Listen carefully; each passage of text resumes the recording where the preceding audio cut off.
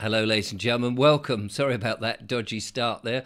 Welcome to the 6th of the Lawful remedies with the clever clogs waiting in the wings. This time, the lovely Karen Dodd is not actually in the studio. At least I don't think she is. No, I'm over here. No, she's over here. Over Here she is. here. Hang on, Karen. I've got another member of the panel just coming in. Here we go. Hello, Karen, and how are you? Hello, I'm very well, thank you. I'm over on the Isle of Wight, Richard, so I'm very well. So, yeah, Oh, missing not next to you. have you got nice weather on the Isle of Wight? Of course, yeah. I can see the sea. I was in it yesterday. It was a bit nippy, but yeah. Blimey. Yeah. Is that what happened? Did you fall off the ferry or something? No, no. I just went for one of those wild swims, they call it. I don't know why they call it wild, unless you're going, because it's really cold. But no, it's very healthy. It's the only thing, isn't it, to go in the sea when it's freezing cold. Is it? You can bear it. Yeah, it's very healthy because you're. Well, I have to say, my dad used to do that. I mean, he was in his 80s when he snuffed it, but he used to go until about 3 or 4 years, until I think about 79, 80. He did it every day. He lived near the coast, and sometimes it would just be to wade up to his knees. But and at one point, a wave knocked him over, and he said, "That's it. I can't do it anymore." Bless him. Well, I don't like the waves, yeah. Yeah, because if it's cold, that's one thing. But when the waves come over, it makes you very, very, very cold. But yeah, it's a good thing to do. Very good for the immune system. Well, we have an audience gathering. This is a live show. And if you're watching the rerun, obviously there's a chat that you can look at as you go through and see all the conversations. But you can comment after the show in the normal comment box, but we can't answer those questions as easily because of the time delay. However, Karen, we have waiting in the wings, wonderful selection of panelists. Now, this time, every time somebody speaks, their face will appear on the screen. So when you introduce the panelists, we'll need to have a quick chat to each one so that we can see who they are. So over to you, Karen. So yes, tonight we have two Garys. Hopefully they're both on board. Gary Stills is here because we were chatting to him early. So shall I just say who we're going through and then they go and chat? Is that how you want me to do this?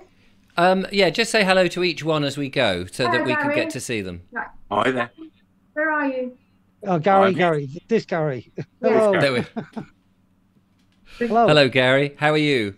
Yeah, not too bad, not too bad. I've been, as I usually do, just reading and researching and helping the people in Wakefield again. So it's all been hands on deck really, and I've been discovering some interesting things from the Bill of Rights as well, coming down to the authority that Parliament have and their kind of, how can we say, their enforcement on society. Wow. Busy lad. Usually.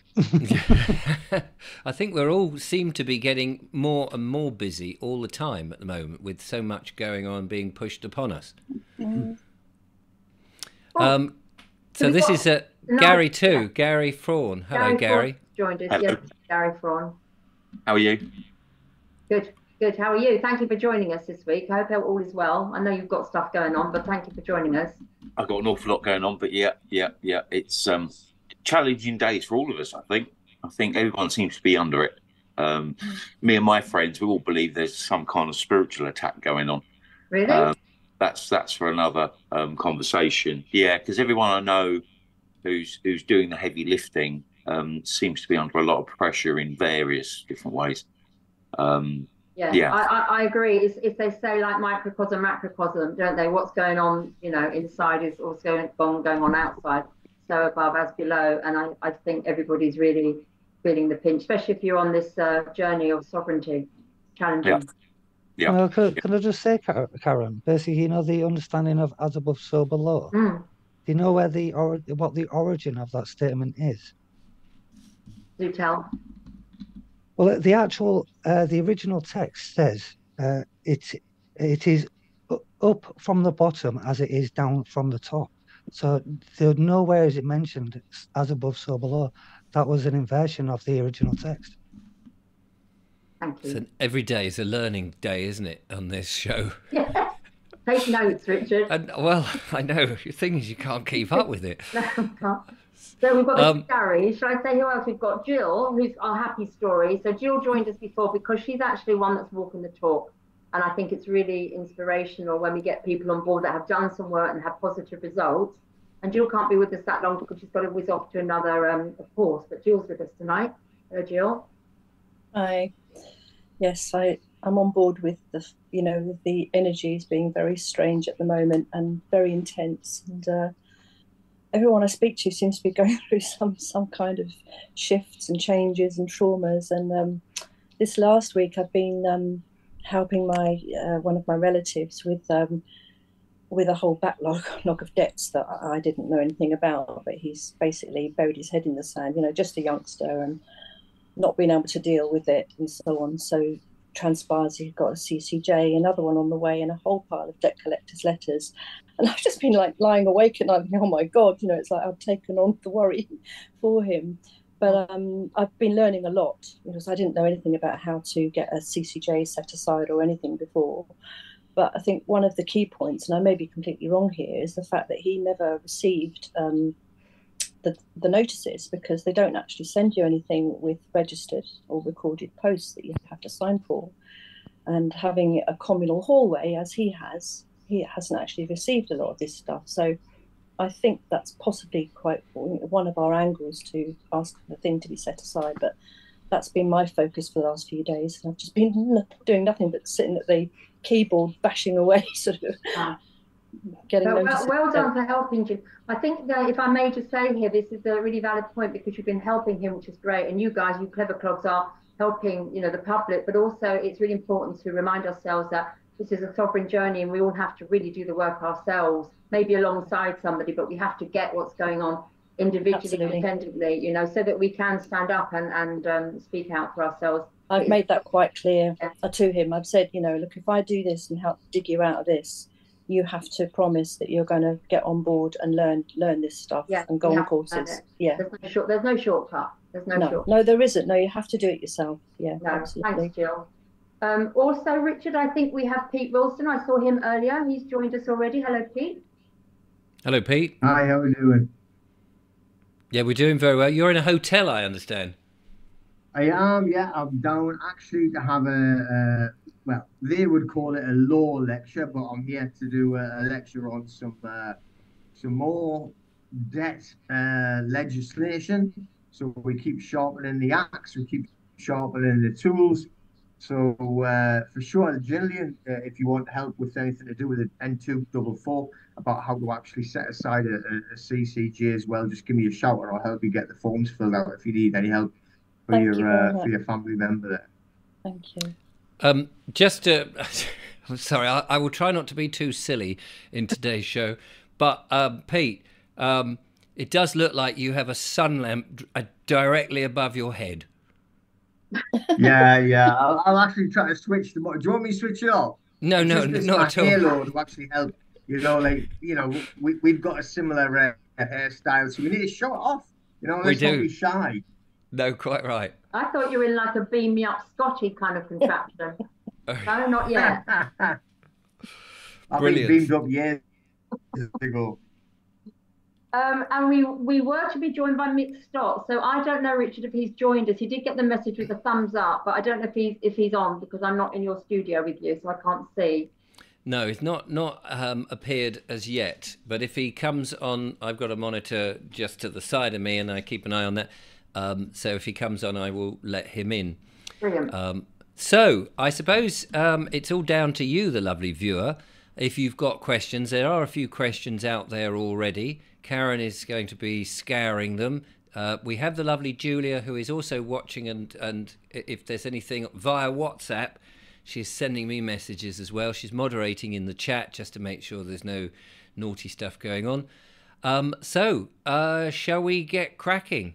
Yeah, let's hit his question to start with. So yes, Richard has asked you to put a question at the beginning of any comments so that we they stand out. So Doug wants to know if he's got time to make coffee. Of course you have. And then Stuart says, I sent my council tax bill with a do not consent. Then I came here to Wales in our caravan. Oh, no question. to relax and worry about it later in the year. Well, that's quite a nice thing to hear. Thank you, Stu. Is that? I mean, the question there would be: is that a sensible thing to relax? Yeah, when to you relax and go away, and then at the last bit was to come back to it some time later in the year. Is that really a sensible thing to do? Is any of our No, I think you've got to be in their sandpit. You've got to you can't rebut it in your mind, but not actually do it physically. You need to create that joinder to get things started, to explain your position. Yeah, because you might come back and find that bailiffs are already knocking at the door or something, or have already been. Yeah, or have already been. Is that possible? Can they? I mean, are they actually allowed to go in if the property's empty? And well, it depends how long you're going to be out of the property for. Because if they come first time you're not in, they are supposed to leave you a notice that they've been and nobody was there. And then the second time they can actually bring the police with them. And from what I understand, they can breach. Gosh, that does seem. I mean, if you're on holiday, you've gone or you're working away for a month or something. This is why where Gary said you've got to engage them straight away. It's best to do it. It's best to send them the conditional offer based on the terms that you're going to actually say. I need these things answering, and until these things are answered, basically we're in dispute. That's yeah. Well, it's a conditional acceptance, provided you can provide the following, and then you've got them. Then you're in communication. But you've got to do that. You can't just shut the door and ignore them. The other thing is they break the law all the time. I know incidents where police that have attended with bailiffs, turns out they weren't police. I've been involved in a situation last year where we had security guards running around an estate, which the police gave them access to, but it turns out these guys with Malinois and Alsatians, all tooled up, basically managing the estate so no one can enter it.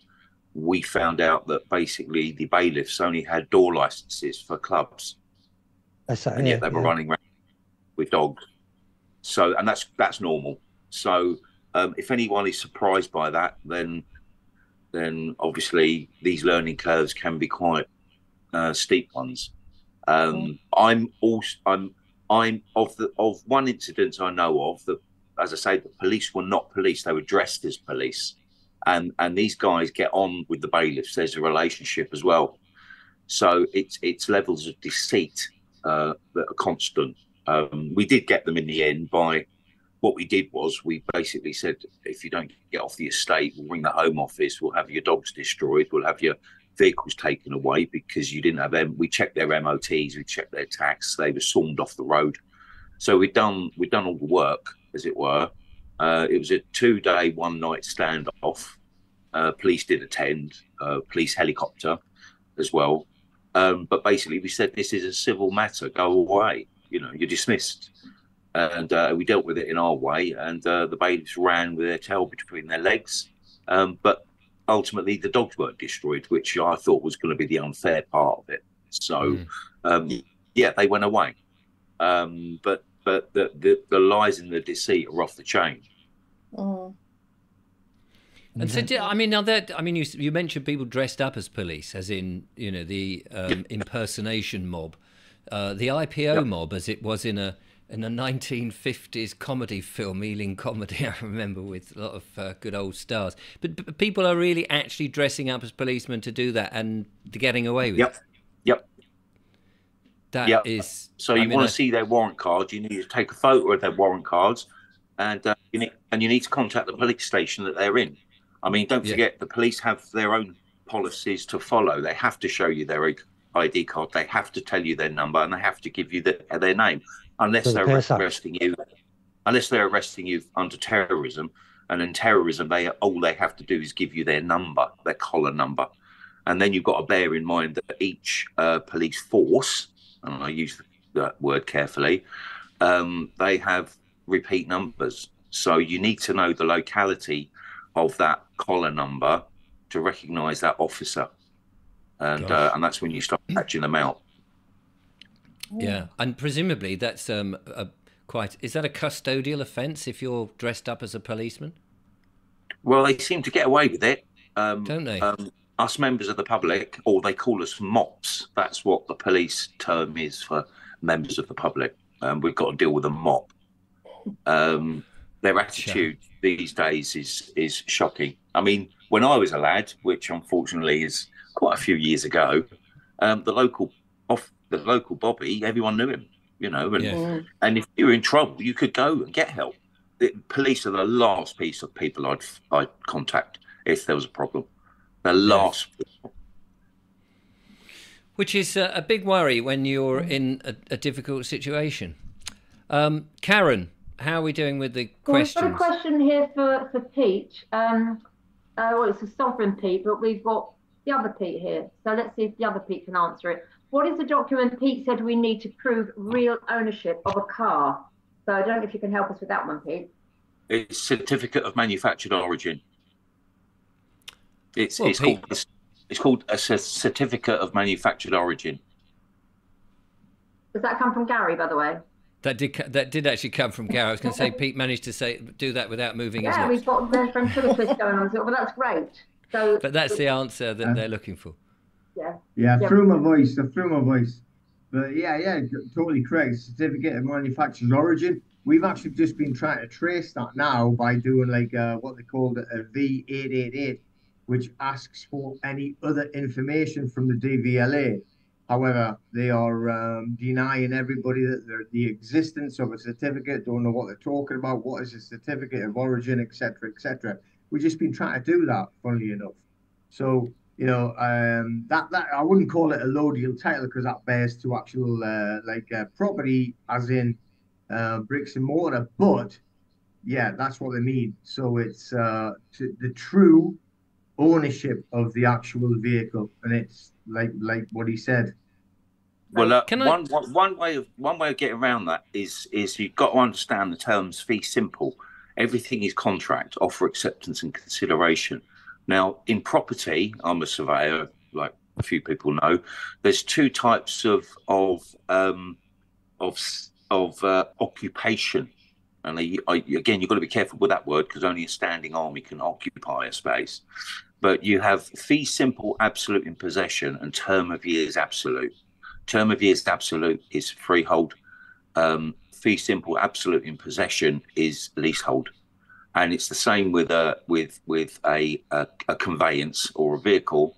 You need to ask for the fee simple certificate of manufactured origin, and then they can't get out of that one. How could you do that with something like a property, though, a house or something? Can you? Because you don't manufacture a house, do you? I suppose you do in a way. Well, somebody does. Well, yeah, somebody does. Don't forget, fee simple absolutely goes into the Stamp Act and the bills of exchange. So the term fee simple is really important if you're going to start looking into how money's created, how banks create money, using bills of exchange to discharge debt. It all revolves around fee simple. Let me ask a question then. I mean, it all seems to be that we have to buy these cars which are manufactured by somebody who puts them together. But if you make your own car, and I've seen people driving sheds and sofas, and they've managed to get them licensed, presumably they've manufactured them from all the parts, brought them together, so that then there's no question that they own them. Is that right? No, but again, you've got to be careful because anything with a serial number on it has a manufacturer behind it. Right. So you'd have to actually make your own engine out of using a lathe and all those various bits. So in theory. Oh, right. Which is not what Mrs. Miggs from 32 Acacia Avenue, in case you're popping in for coffee, could possibly do. Although she might do. She might be cleverer than we think. Yeah, you never know what Mrs. Miggs is all about. Should we go for another question? Yes, please. So this is a good one. How can I claim back a direct debit from the bank? Says Mark. Asks Mark. How can you claim a direct debit back from the bank? And why would you? I'll throw that one in. What would be? Who would want to answer that? I mean, presumably you can. Why would you would be the point though? Why would you? Because like there are. Oh my! I don't want to get too nasty here, but like at the end of the day, there's a lot of different scenarios going on behind the scenes when you can't just say why would I get a direct debit reclaim from the bank. If it was like something like you've been paying for a direct debit that you didn't realize, which I know I don't want to go down that route of like what they're talking about, but like say for instance there was a direct debit set up, say a double one or a different one, you can actually get it reclaimed for every single debit, even if it's like 100 years. Obviously I'm exaggerating, but you can get that back. But what these people may be talking about is something exactly different, whereas they're trying to get it back for the likes of council tax, etc., etc., etc., which is a different kettle of fish. So yes, it's very easy to get a claim back for a direct debit, but if you want to actually get it claimed back for something you paid, like a council tax, etc., don't think you can do it without somebody coming up and kicking in your door and saying, right, come on, let's go talk about this now, about the council tax or any other utility bill, because they're going to come and ask you about it. I'm not saying they might be right, but they're definitely going to come and ask you about it. So don't believe the people that say you can just go and do the direct debit, reclaim it all, you got all your money, you're totally fine. No one's ever going to ask you about it again, because I'm telling you what, they're coming to see you. I did have a gentleman on the show who did talk that through, but he did fail. He did say at the end that he still had the debt. He got all the money back, and they just said, "Okay, you've got 4,000 or 10,000, whatever it was. He says, but you still owe us the money. You've effectively not paid us." That's exactly what it is. You see, I mean, right? What you can claim back a direct debit that was actually incorrectly made. Right? So you can do that and you can actually get it back, and that's completely fine. And I know what they're saying, by the way, about like reclaim it back by, for the council tax and all of that. But you can't just do that and not expect them to come back and ask for something back, right? So don't think it's as easy as what some people are actually trying to tell you and sell you these things, right? If you want to claim it back, you do what you want. I'm not telling anybody what to do. But if you do claim it back and it's something like council tax or a utility bill, they're going to come and ask you some questions about it. So if you can't stand on what you're actually asking back for, then don't do it in the first place. Don't think they're not coming back after you, because they're not. So Pete, would you advise people not to try and claim back their direct debit for council tax? I don't advise people to do anything. But what I would say, if I was sitting there doing that, then I would not do it. But you can do what you like. Okay. I mean, I suppose the only way you would, one proper way of doing it would be if the council have said, oh, we've made an error, and then you could go to the bank and say, okay, they have actually admitted to making error, then you could claim it back, because every party is then saying they're in agreement with you. Well, yeah, obviously that's totally fine. But yeah, the question, unlikely, but what I get is like this questions come up that can I do this, that I think I've heard of a direct debit reclaim for all the utility bills or council tax, and let's say, well, look, you do what you want, but like don't expect them to go, oh, sorry, it's all good, you take it from there. Yeah. If you have been in a contract with them, which you are, because you're all in tacit consent anyway, then they're going to come and ask for it. So if you use the direct debit is there to set you up to protect you from fake direct debits and mistakes. Now, it could be fake, could be a mistake, could be a disagreement with council tax, utility bills. That's between you and them. But, don't think you can just do it and get no blowback whatsoever, because you have to deal with what you create. If you create it, you have to deal with it. Yeah, I think that's a very good valid answer. point. I've got a question coming. Julia's highlighted a question here which might be of interest from Joe, and the question is, my cousin has a mortgage which payments have been increased from 500, I think that's 600 a month to £2,600 a month. Is that legal, and how can she deal with it? That's a question to anybody who wishes to. And I think this is happening across the board, isn't it? The inflation rate or the bumped up mortgage rate is going very high. Any thoughts? Stony silence. Yeah, they must have had well, I tell you, notification. the thing is, right, what they're doing, you just actually ask the question, which is the most applicable one: is it legal? And what? So, if you're actually being a person, then anything they want to do to you, including that or killing you, is legal. Right. So if you're accepting the person, the legal definition of person, the Black Laws Dictionary version, their jurisdiction, as it were. 100%, because the only rights that you have are the rights of man. Now, if you're standing there, you can call it whatever words you like. I mean, some people use the word God. Don't like that word whatsoever. But I mean, like at the end of the day, if you are acting in a legal realm or legal responsibility, they can do anything to you because it's legal. They've been stabbing and killing people with this thing like for the last 4 years or whatever it is. I don't know, but it's all legal. They tell you it's legal. You can't stop us doing it. It's legal. Turn up in hundreds doing this demonstration. It's not a problem. We're killing these people legally by doing this because it's all legal, because the government said it's legal. Legal. Yeah. Right. Not, okay. Not lawful. The legal society should be called the law society should be called the legal society. So they tie us up in knots with their words. Yes. And that's one thing that we have to. I mean, the sad part is we've all been indoctrinated from school upwards, and even when you. I mean, I've been sort of hearing this for the last 16 months, and you're still falling foul of it because of that ingrained. No, I'm not a person. I'm a free man. I'm, a living man or whatever. But then caught off guard so easily. Well, that comes down to the bait and switch when Parliament thought they were sovereign, and as soon as they thought they were sovereign, they thought they could make law. And law, obviously, in the government sense, is legislation.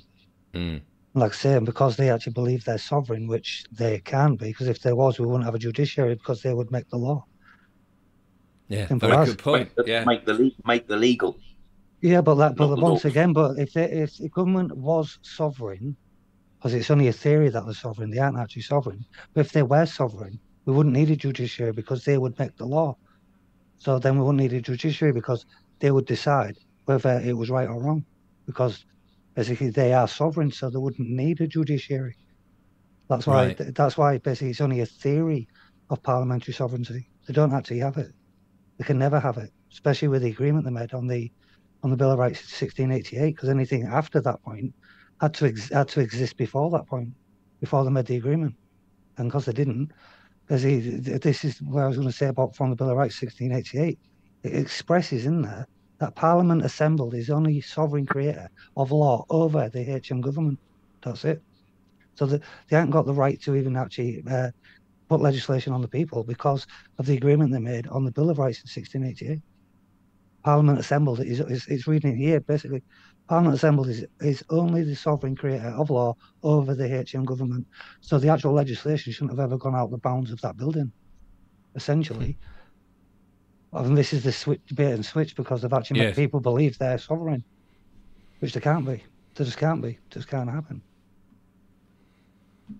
Should we go to another question, Karen? Yeah. I was just trying to take that all in because this is so deep, isn't it? What we're learning now, and it's taken lifetimes and generations for them to install this into us, and we have to unravel that. And you're not just going to do that overnight.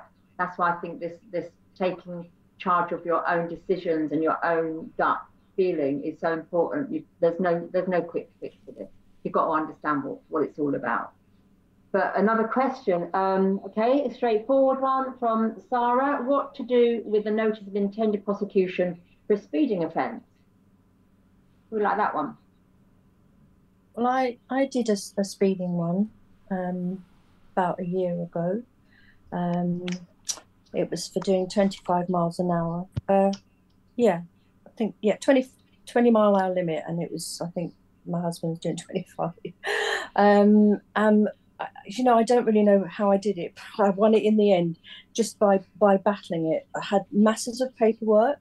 They kept sending more and more, and I challenged it, you know, through the access to the notices that I had.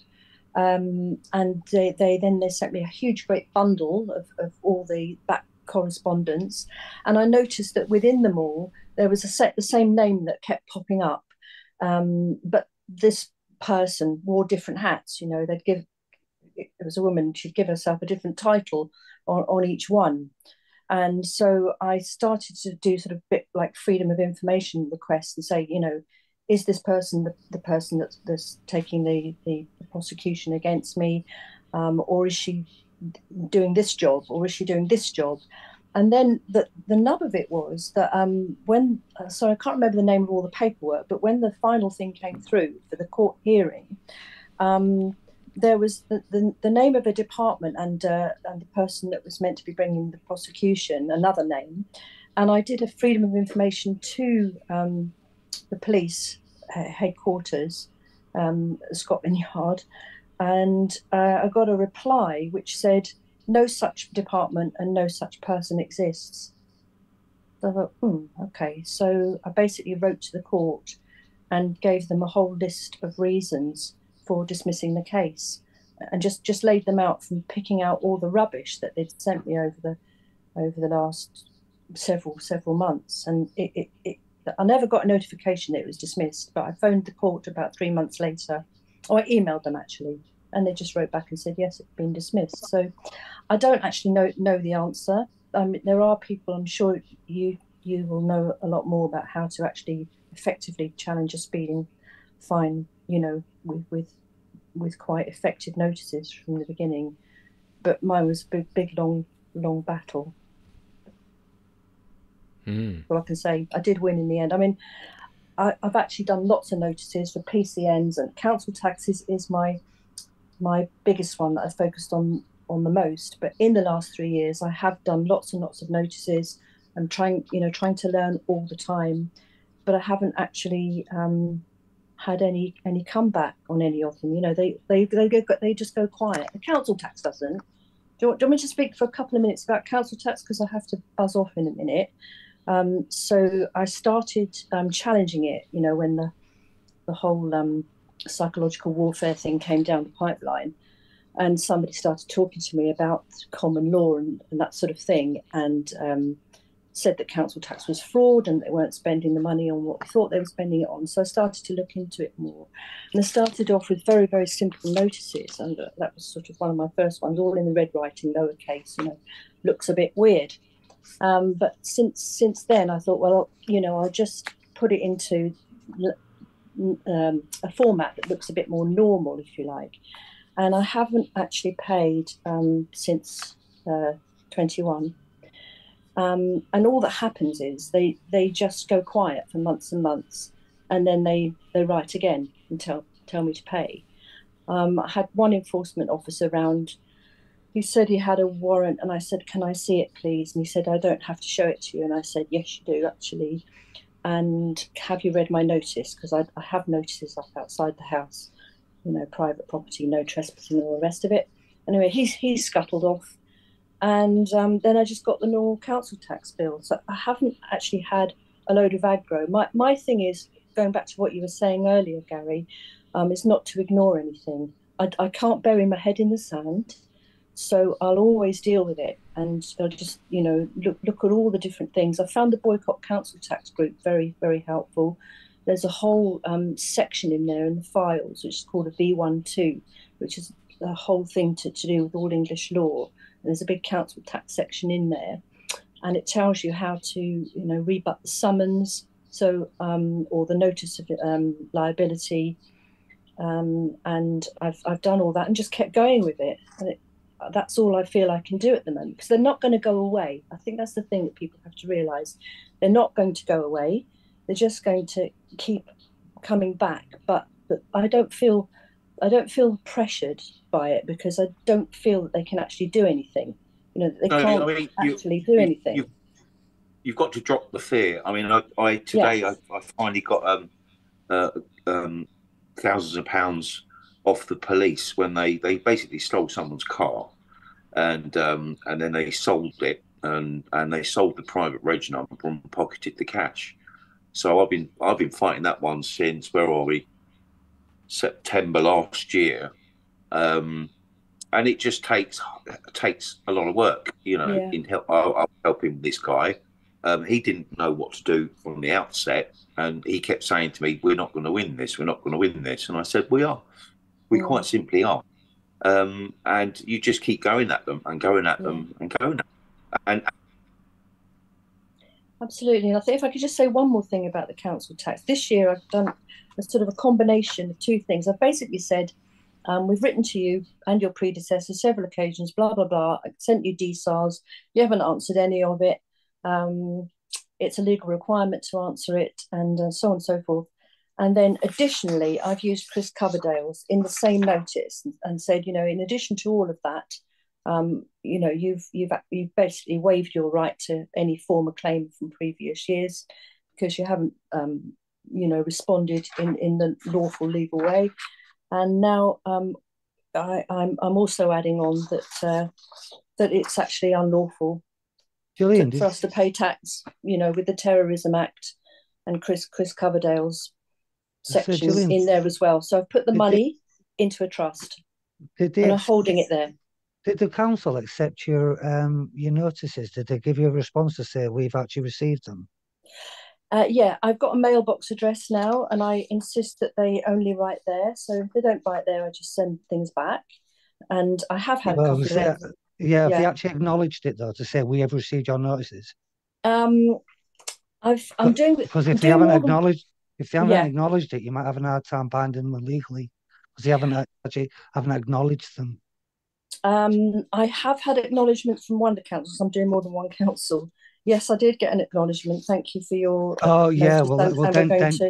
Well, then essentially you've got a legally binding because you can actually take that as evidence into the court to say they've acknowledged that now, and because they've acknowledged it, basically they must have read through that, and actually because they've read through it and acknowledged it, we've received this, then they're in knowledge of it. They have first-hand knowledge. Because they have first-hand knowledge now, and they've acknowledged that they've got first-hand knowledge, that creates a legal bind when they go to court.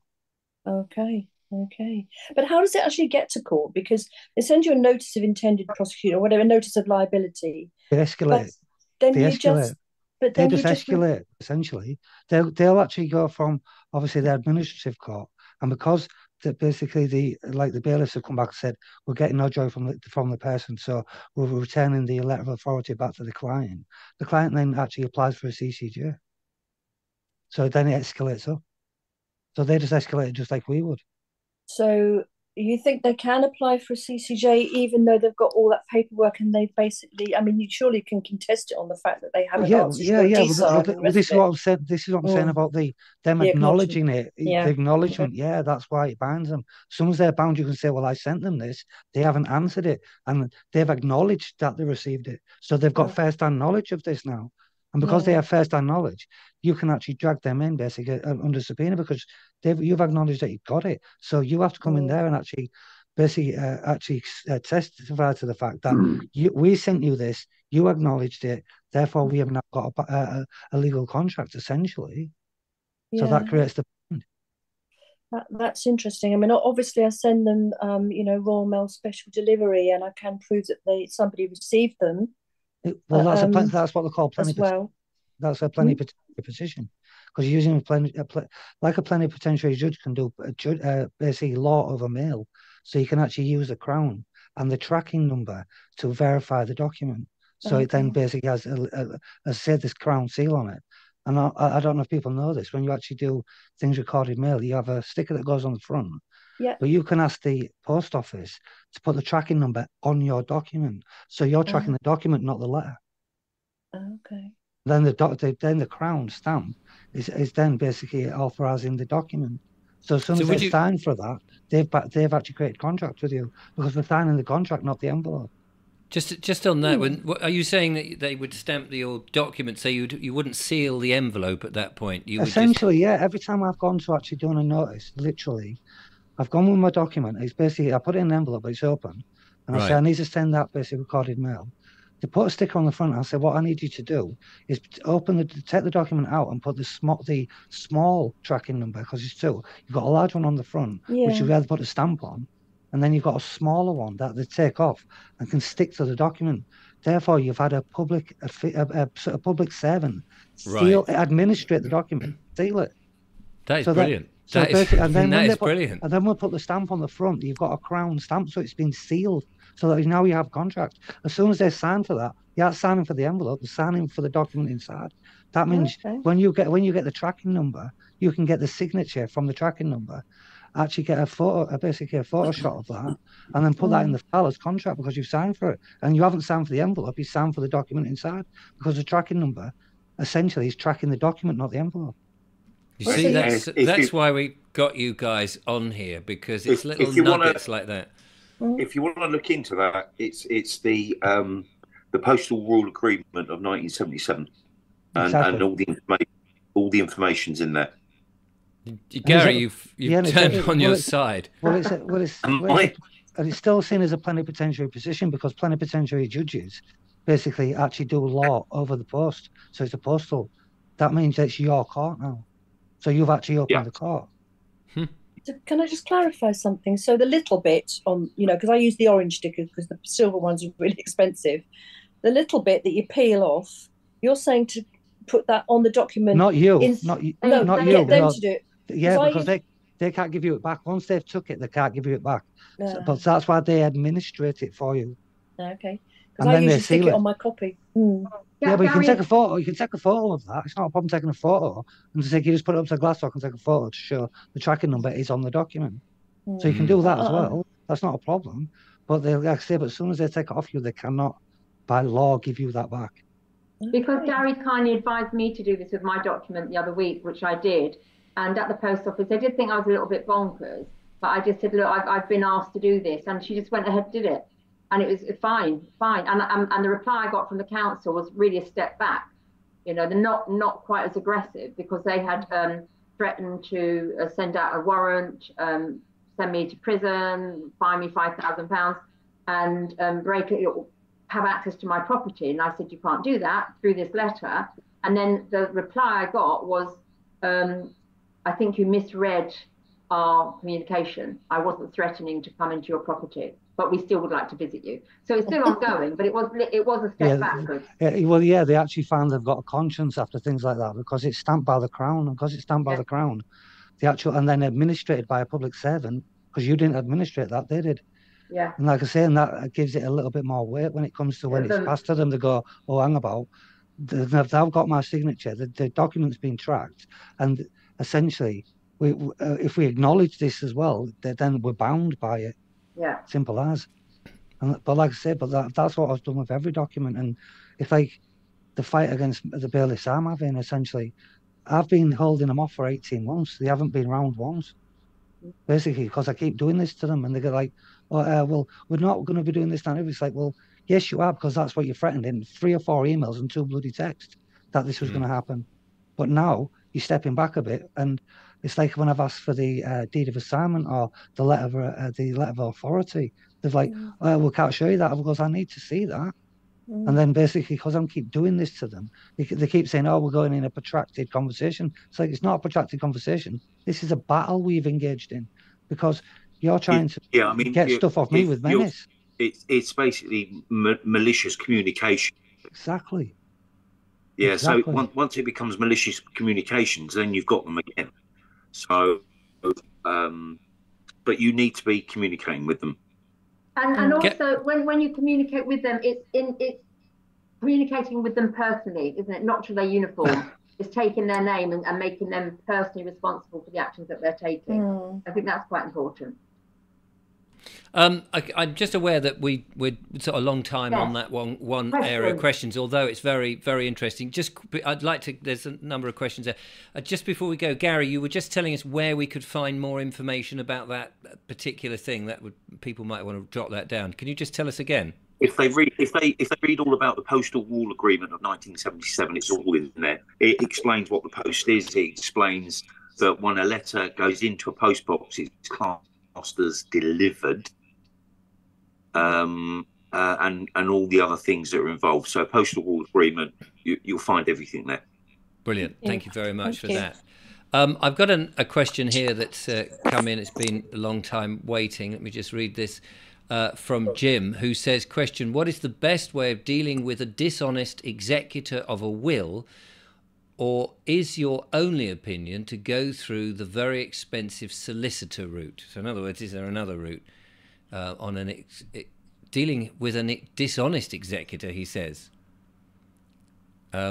We sort of touched a bit on that when Pete was on the show earlier this week, I think it was. It's been a long week. And we were talking about trusts and saying when you go through a solicitor, you're having an agreement with somebody else who then may report it to the HMRC in that case. Can I just ask dishonest in what way as an executor? Because the last will and testament and anything put down by the person that had that estate would be actually defined within the will itself. So what does it mean by a dishonest executor? I'm wondering because he's saying dealing with a dishonest executor. So somebody may have been appointed as executor of somebody else's will, and perhaps they are not as ideal as perhaps the most honest person. And then it's saying, or is your opinion to go through an expensive or whatever as a solicitor? It doesn't need to be expensive. Or you can put a freeze on the will for £6. You can put a freeze on a will for £6, and then they have to deal with you to get that removed, and then therefore you can then start the correspondence with them. That come under contestation. Yeah, contestation. Yeah. So for £6, that's quite incredible. That's only £6. That's only £6, and that puts a kibosh on the whole process. And if there is an executor that's misbehaving, then it's up to them to try to get you to remove your claim, but they have to prove everything that you are the one that wants to question what they're doing. So that's the quickest way of doing it, and you can do it over the phone. Wow. So would you have to identify yourself then?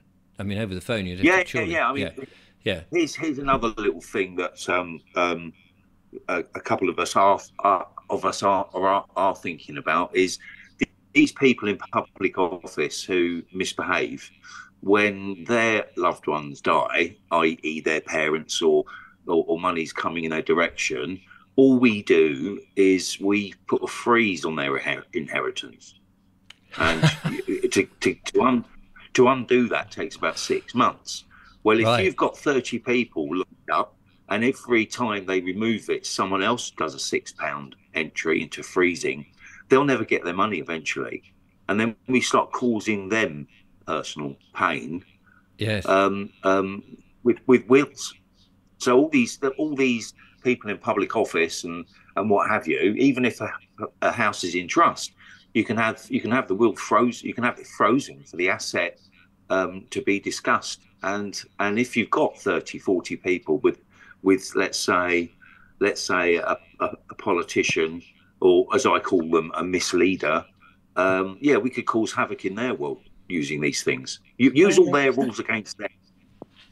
Gosh, that bleak house. I like that. Another question. Sorry. All right. Just say bye-bye. Thank you, Jill. Bye. Thank you very much. Look forward to seeing you. Bye-bye. Thank you. Bye-bye. So let's go on to another question then, Karen. Okay, so there's two lined up here. This is from No Name. I have been returning letters unopened to the council with not known at this address. What happens if I do the same with court summons letters? I think we kind of answered that already, but anybody want to make comment on it? You must get a warrant for your arrest and they'll come looking for you. Yeah. Essentially, that's what will most likely happen. If you keep ignoring it, they'll put a warrant out for your arrest. So reply to everything, basically. You said that. Well, yeah, like I said, always engage with them. It's best to, really, because you can actually, like I say, you can create joinder with them. And like I say, and then engage them in the conversation. And then, like most of the time, you can educate them in stuff that they didn't even know. That's what I found half the time, because half these people aren't even legally trained when you talk to them, even though they're sat in a legal office, and you're like, well, I'm telling you this, and like, oh, I didn't know that. And it's like, well, shouldn't you have known that? I have great joy because I hand to the police and the senior council officials, and I just send them copies of my books. Do you charge them? Which is send them an invoice. Here's a gift. You might find it useful, but right. But yeah, when you hand this stuff out, and their faces are largely confused at first, but occasionally, you know, we might get one to think about what they're doing. It only takes one. If we can rescue one out of 100, then that's fair game. Gary, a lot of these people. I was just going to say, can you say what book it is? Because it could be like, it's not your account books, is it? It's the book that you've written. So can you just say what it is? It was Putting the Stopper in the Bottle of Death. I think Richard's had me on the show with that one. That's about words, and the second book's about numbers. And my third book's about to come out, which is The New World Order and the Adepts and the Real History of Humanity. All wars are about banking. So yeah, I love spreading this knowledge to these people that are almost robotized into their positions of disdain for the mops, members of the public. If I'd got your book handy, I would have flashed it up on the screen for you to increase the sales. But do look for the video that we did with Gary, and it's there's a link to them. I still occasionally get emails from people saying, "Oh, you're giving away Gary's book." And it's like, that was like 6 months ago. Yeah. Anyway, Karen, the other question. The other question was, do most of these remedies discussed to apply in the US? I don't know if you guys know the answer to that one. So in America. Do they apply in the United States? These remedies, these lawful remedies? They'd actually go down to the US, the UCC codes essentially. So they'd have to look at their actual statutes under the UCC to actually see where it applies. I expect there'll be a lot of a common similarity because you're dealing with common law, and they actually do as obviously the common law over there to still have the grand juries, thankfully. But like I say, so I'd expect there'll be a lot of crossover and similarity within that the law, but you'd have to look up the universal codes as well, the UCC codes, to find out which ones would stipulate the same remedy essentially, or the same outcome that you could get. It varies state to state. I mean, sorry, Gary. No, it varies state to state as well with the UCC. Again, there's all sorts of other issues. I mean, but you've only got to look at the amount of chaos in our political setting at the moment. Never mind all the problems we have with the council tax and what have you. If you think about it, we've got over 600 MPs in the House of Frauds. House of Non-Commoners. And don't forget the UK is the size of Utah. Well, in America, you have 2 sitting senators for each state. We've got over 600 for the size of Utah. And look at the mess that they're creating. I mean, our political sewer is broken. The whole thing's broken. Okay. Grand. Okay, so that was that question. I've got one here. Question. It says, I've had an HMRC letter stating that I owe £1,800, I think that must be, from 5 years ago, and I've been working through the agency on IR35 PAYE and CIS, which get my tax stopped before payment. I've even had rebates for overpayment. That's not so much of a question as more of a statement, I think. So that's interesting. That's interesting. Maybe they want to know if they have to pay it.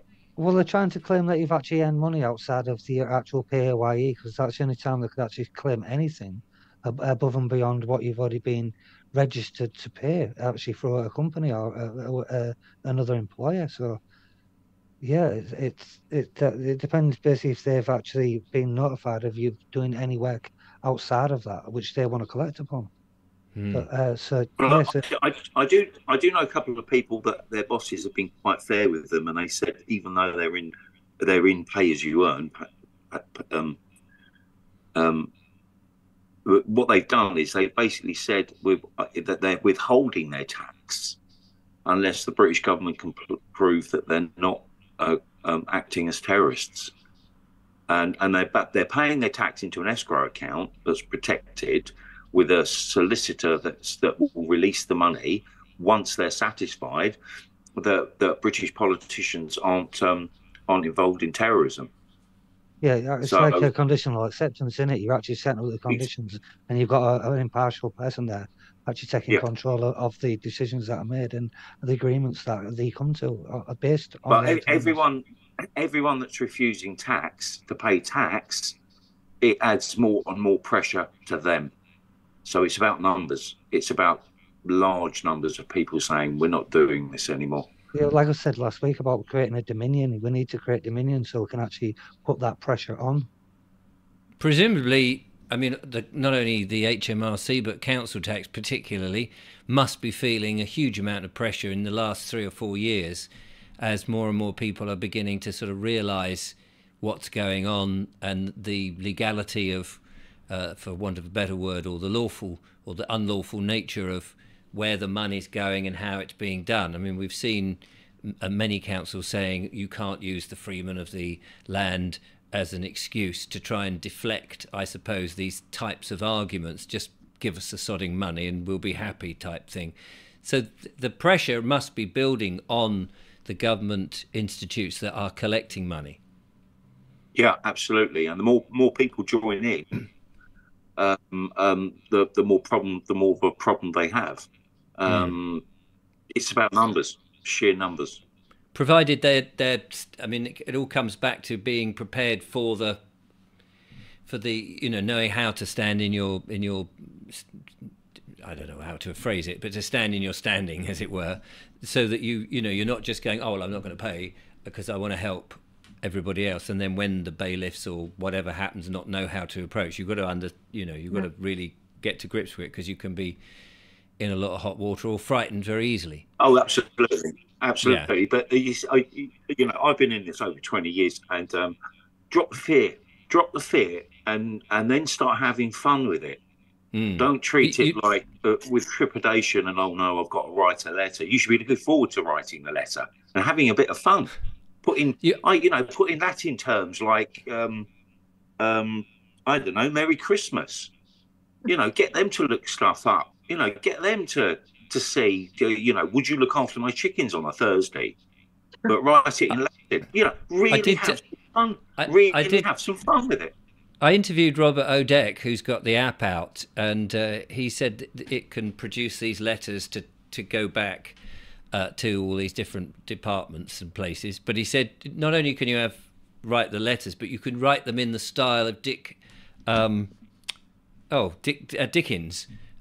Dickens, or you can write them in a sort of dramatic style, just to have a bit of fun. It's got all the necessary wordage in there, but it's just in the Charles Dickens, good day, my dear fellow, I wonder if you could assist me with this slight problem I have, type thing.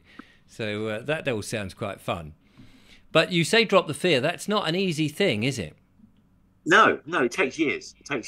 But when you lose so many battles and then you win one, then the fear starts to drop off you, because you're like, oh, I've had a win, which is a rare thing when you first start this stuff. But when you start getting the wins and you start understanding how their energy works, and you're basically reversing their negative energy onto them, it's like like narcissists. There's a really good book to deal with socio-psychopaths written by Thomas Sheridan, and it's called Puzzling People, and that's a fascinating book on how to deal with socio-psychopaths. It tells you their traits, to identify them, and then how to deal with them. Yeah, Puzzling People by Thomas Sheridan. That's worth a read.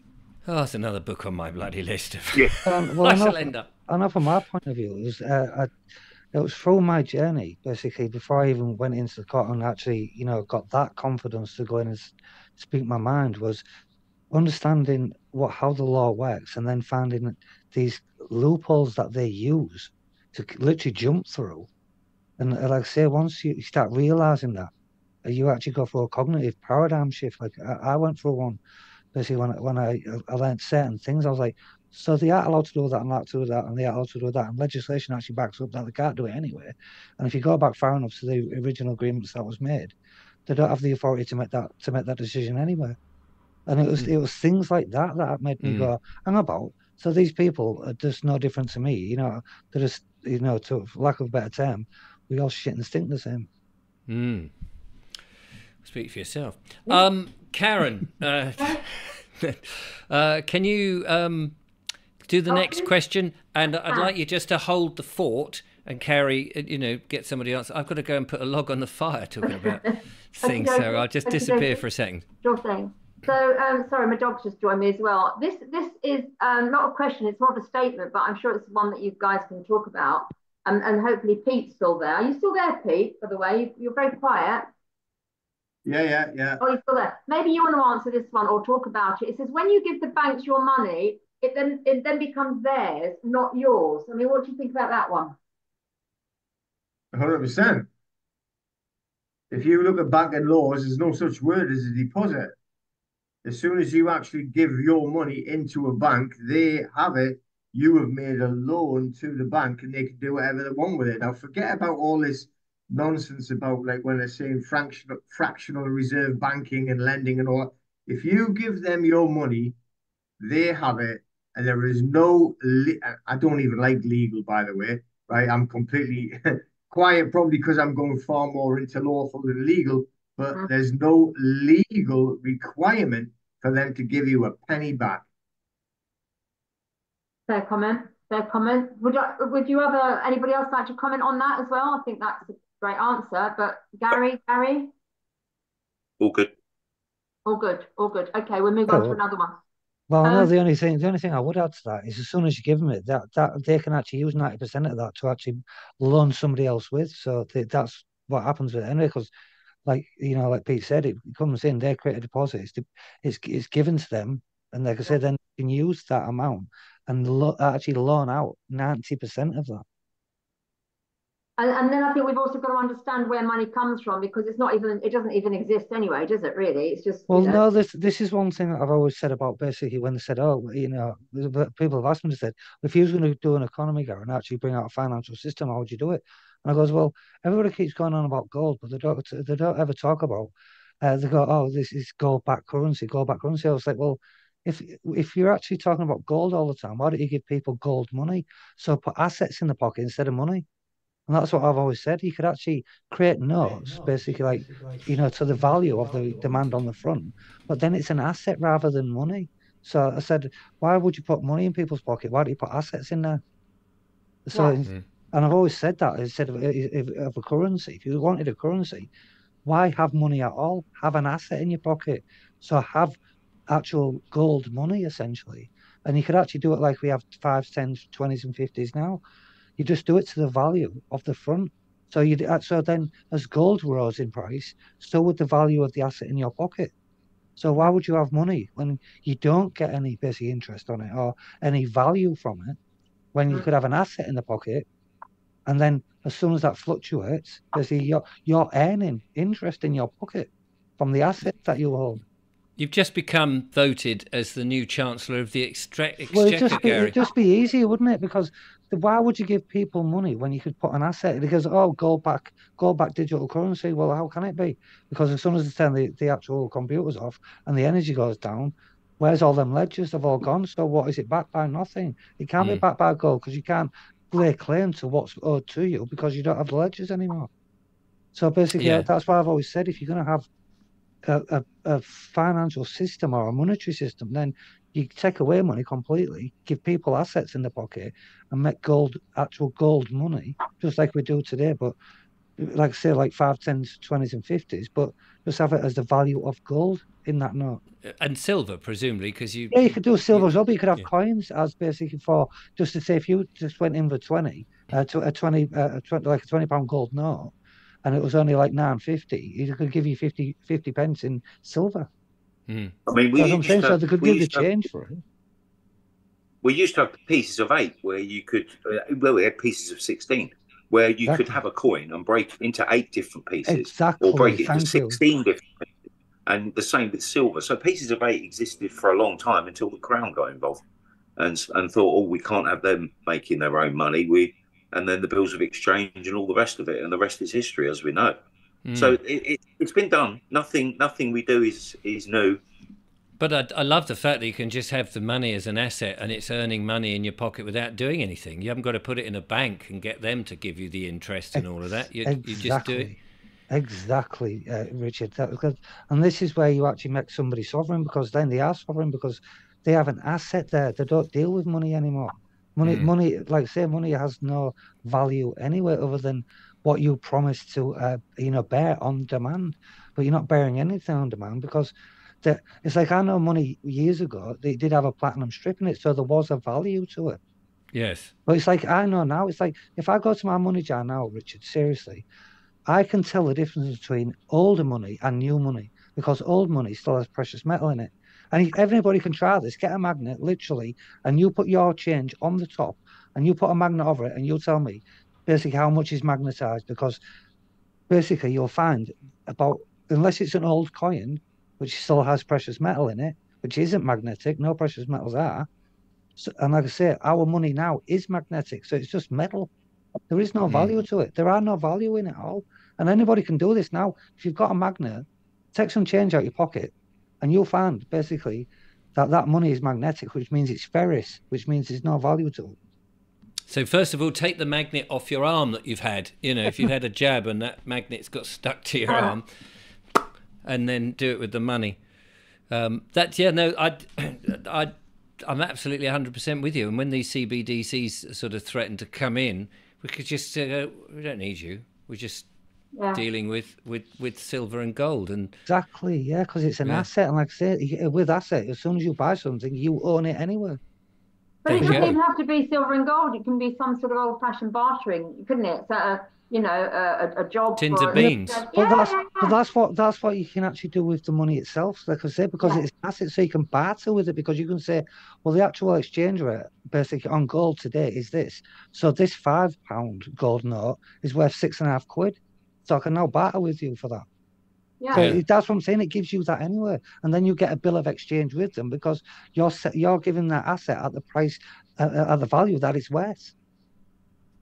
So whilst talking about money, this chap, Matthew Miller, says apparently purchases with currency, whether it's digital or physical, doesn't make the purchaser the owner due to the currency used being an IOU, which is, I guess, that promissory note. Yeah, pay the bearer on demand. That's what I'm saying.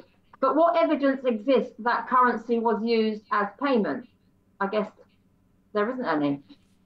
Well, I remember Sovereign Pete telling me that if you've got a £10 note, it's not yours. It's the Bank of England's, which is a company. And so everything you buy with that £10 note isn't even yours. It belongs to the Bank of England, really, technically. Not that they're going to come and grab that Mars bar that you've just swallowed. Not that I recommend eating confectionery. Just stick to good quality farm foods. Yeah. But if that's what you've done, that's what Sovereign Pete, if I haven't misinterpreted what he said, which is very easy for me to do, because it's not your own. It's not your own asset. It's not your own. Whereas if you bought it with your own gold, if you bought your house with a big lump of gold, it's your house because you've paid for it with an asset, not somebody else's trick monopoly nonsense. Yeah. Wow. If I've got that so right. That's the point where you can actually settle anything and everything you want to do by using equity, because there is no money. There's never been money for a very long time. We're going to argue about the dates of it between the First World War and the 1930s, but they removed any value or any tie-in with what you're calling money. Money doesn't exist. You only have currency, and it is fiat currency, which has zero value. And because of what they did, and you tie in with what we're doing with the Bills of Exchange Act, and when they actually removed the gold and silver, which was for the First World War in the UK, they also did in the 1930s in the United States, where they actually took all the gold and silver. Not a lot of people even know that they took the gold and silver from people in the UK for the First World War. No one ever speaks about that. They actually send out demands, give us your gold and silver now, right? They only talk about it in the United States. They did it in the UK, or let's say England, for the war, right? For the First World War. But like in equity, when you look at the true version of equity, you can use equity to settle everything because you're only balancing books, because it's all fake numbers. And all you ever do is balance the books by actually giving them a note, right? Not you these settle it in the public debt. like notes, like £10 notes. You actually create a non-negotiable note to put there and balance it in equity. Every single thing that you can ever find is in equity, and you can discharge all of it. Justin out there is saying Treasury notes are the only notes to be issued. HM Treasury also issue the coinage using the same fiscal measures. So I think I know that Justin is a big advocate of the Bradbury pound. If the government were printing the money, it would be different to this private corporation called the Bank of England, which sounds as if it's a part of the government, but it isn't. Yeah, I wouldn't trust the government to do anything. No, I do tend to agree with you at the moment. They've not been very nice. I mean, they're a corporation in and of themselves. Well, they certainly haven't stuck to their trinity of virtue. Let's put it that way. Yeah, so I'd still go back to the gold and silver, personally. Well, yeah, if they stuck to the trinity of virtues, which is basically good faith, good character, and good conscience, well, mostly won't be in this position anyway.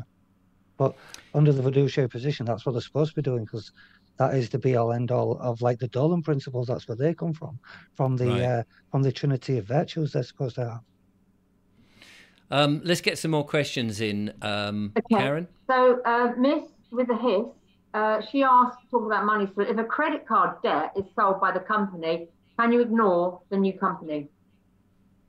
No, you ask them why they sold your data. You know, you can actually go to the DPA on that one. Sorry.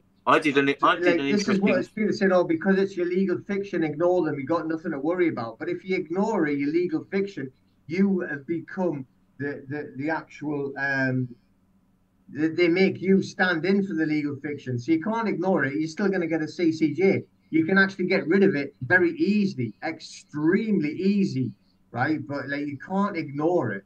It's like sticking your head in the sand and not expecting to get kicked up the arse. Nice gentle terms on the show tonight. I had an interesting. It's what they call hostage syndrome with Let's go one at a time, lads. Gary Fraun. Yeah, I had an interesting one with a credit card company. Basically, I owed some money and it was all getting a bit hoo-ha, and I decided to go down the religious route. So I basically asked them the question, as I believe in the Creator, can you tell me why there's a dove on the back of my credit card? And that conversation ended up really interesting, because I don't know if people know this, but in the Bible, Jesus was said to have thrown out the money lenders and the legalers from the temple. Well, the rich used to sacrifice oxen once a year, and the poor would have to borrow money and sacrifice doves. And that's why there's a hologram dove on the back of your credit card. It means you're all poor. Wow. So I started to go down the route of, why are you subjecting me to anti-religious and religious hate speech with the cards that you're giving everybody? And it went away. Fantastic. It's amazing, isn't it? The different angles that you can go at it at, which is brilliant. Well, it's the same Paul that they actually put on your passport, because the actual P on your passport means have a prisoner or a pauper, essentially. Yeah. Well, that's the P on your actual passport. If you look at your passport and the actual number at the bottom, it starts with a P, and also you have a P on the passport itself, and that actually stands for either prisoner or pauper. Yeah, diplomats have a D, and the royal family have an R. What's the D for Regis? For Regis. And the D? The D for diplomat. Or another word, like short name for you, Richard. Dickhead. Thank you. Thanks for that. Yes, thanks. No, you're not. I didn't mean that to you, though, Richard. I do have the ability to boot you off, you know. You're definitely a dickhead. Dear, oh dear. Okay, I've got a question here from Ria, and the question is, how do you respond to single justice procedure from the council? I sent 3 notices and they refused to provide evidence I requested. Is it regarding refusing to satisfy Education LA education? I'm not sure I understood what I just read, but always with the council, do details. Don't muck around. Just do details. You can write one polite letter and then do details, and then start thinking of ways of having fun. If you can put fun energy into letters like I do, right. It's amazing what happens at the other end, because people do read Latin and you're wishing them Merry Christmas and yeah, just have fun with it. Don't treat it like it's an awful thing. But again, you've got to be in this fight for a long time to start having real fun with these maniacs. But I feel quite sorry for them, really. So yeah, I'll have a bit of fun at their expense. Fair enough. Okay. I've got a question here from iFunction. So iFunction's just got a copy of Black's Law Dictionary, and in it, a person is stated as a human being. So now I'm confused about the person thing. They have to look up human edition. being. What edition have they got? What edition? Yeah. Yeah, what edition have they got? iFunction. I bet that's 11. No, it makes a big difference, because anything after the 4th edition, you might as well not have. Okay. Which is a nuisance, because I spent a lot of money on edition number 11, realising as I'd heard all these things that a person, or a human rather, is a monster, and then I looked in the 11th and it's like, oh, this has been sanitised. Well, like I said, it's my personal opinion.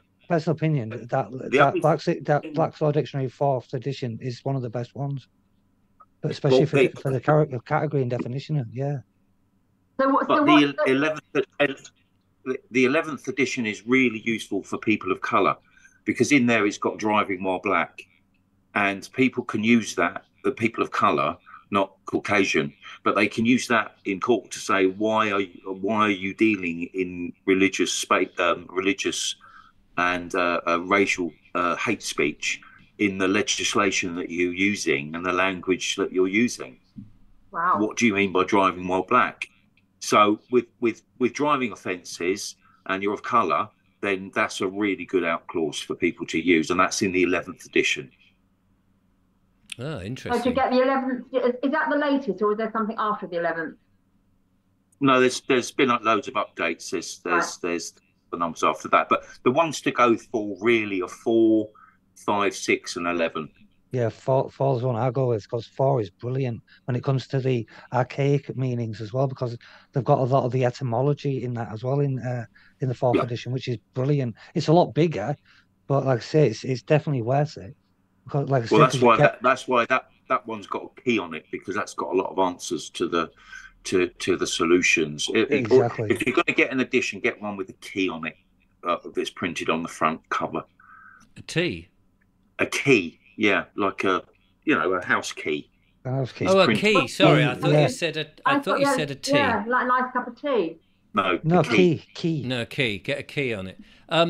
Dorian Gray says, "What is a person?" Stroud's Judicial Dictionary states a person is an artificial entity, a corporate soul, a legal fiction.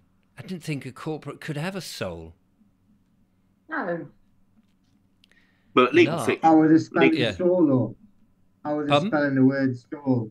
Well, it's spelled here, whether it's the same as they've done in the book, in the dictionary, S-O-U-L. Oh, that's actually in the soul. Talking about a corporate soul, they're talking about a corporate sole proprietor is what they actually mean. Which again it's all the same thing. It is not man. Right. And all you ever have to be, if you want to beat anything from council tax to anything, just stand as man. And the thing is, it seems an obvious thing, but whenever you get these legal documents, it never says to you as a man. It never, man is never in there, is it? No, because they get you to accept the pseudo trustee position by accepting the name. Yeah, it's the same thing they do in court. When you go in court, basically, they get you to give your name and your date of birth to accept the trustee position, which is a trustee position, which makes you a trustee de son tort, which makes you an imposter, which makes you guilty in their eyes because you're seen as morally and spiritually insolvent. Yes. No, I suppose what I was really getting at is once you know that you are a man or a woman and you don't see it on any of these documents, you realise it's not for you. It starts to become bleeding obvious because they're using every other weird term to describe it. That's the cognitive paradigm shift that was on about. Start learning more and more of it. You go like, think about then. So if this is the actual case, and this is what it says actually in law, and what they're sending me here doesn't actually corroborate or correlate to what I know to be true, then this can't be for me. Yeah. No, but that's what takes away a lot of the fear as well, because you actually know like I call it tactical civics, because you're being tactical about what you understand about the law and actually applying it to what they're giving you. Once you can actually see, hang about, so this is what's true, this is what they've sent me, which actually doesn't actually fit with the reality of what should be done in the law itself. And like I say, that's what gives you that, like say for me, took away a lot of the fear and gave me a lot more confidence to actually, go head on with them and go, well, actually, no, because it says right here, which we can prove actually in law, and I can send you this, that it says right here that the contrary is true. So here's an interesting observation, I suppose, and question. So this is from Shoes of Joshua, who says, so what's human rights laws all about if we're not human? No, you don't want to be human, and you don't want human rights. No, because you're a monster as a human. You don't want to be human, and you don't want to be human rights because you are man. Simple. Right. Give them back the human rights. Give them back any rights that you want because you have man. That's it. That's the whole point. And they're tricking you all the time by taking into these legal titles. Human rights is a legal title. Why should you take a title from anybody? They're giving you think about that film, what do you call it? Braveheart. Right, and what's his name? Who was playing William Wallace? He said, "You're too busy arguing from the scraps of the king's table. You've forgotten what you are. We are man. So stop arguing about the legal rights of things, which is the scraps of the table of the king. That is the fake king. That is the legal king, and realize that you're actually man from the creator, and you don't have to worry about anything else." You've also got to realise where the word human came from. It's when of the seven challenges to Jerusalem were happening. The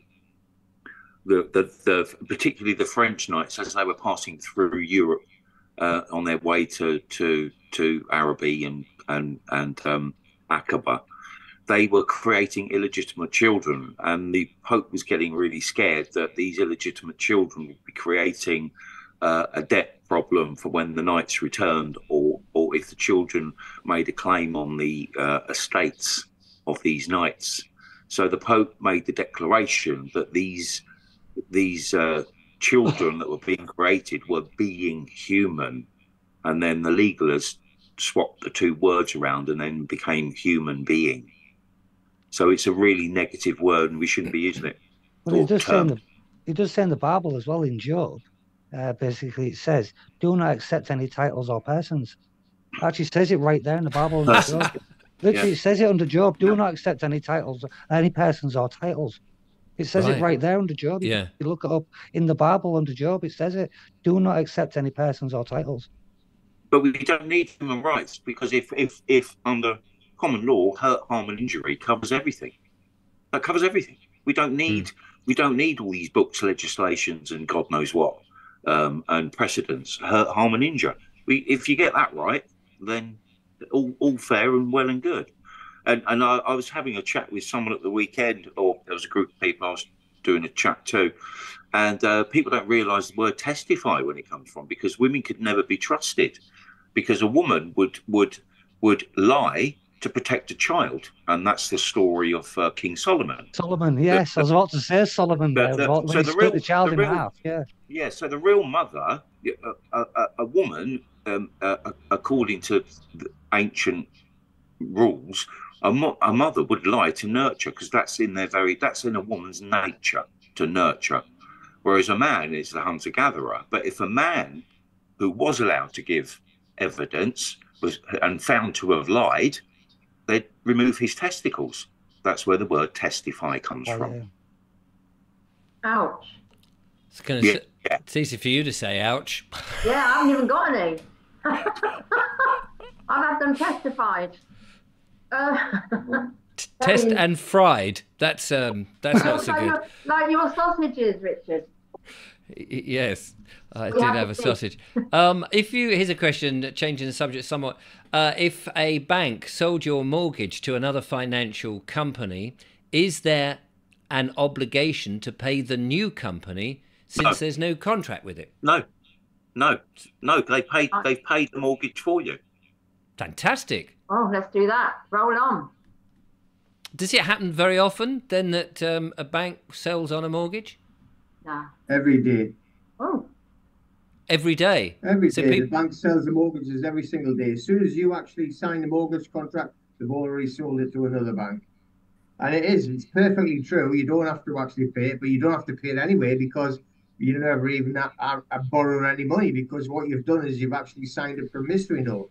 And the promissory note is then created sold, credit. so you never borrowed any money anyway. Yeah, you've actually created credit.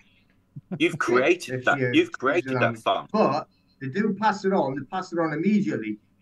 The difference is you standing on it, which we know is what is true, right?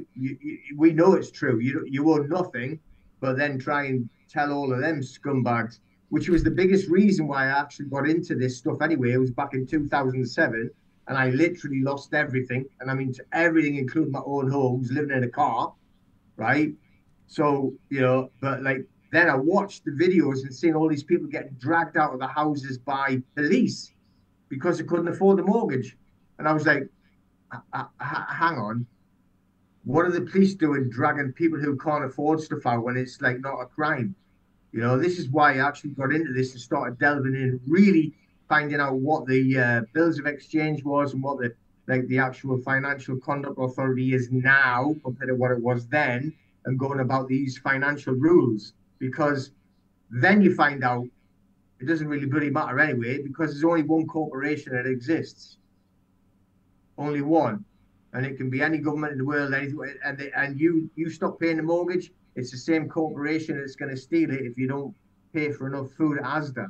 It's the same people own everything, so it's all absolute nuts. But yes, they sell it immediately, right? But they only sell the square bit, which is what's called the note, the promissory note, that you actually signed thinking that it was actually a mortgage application, but it's not. It's actually a security instrument that then gets securitized, posh name for being sold on the Securities Exchange later on.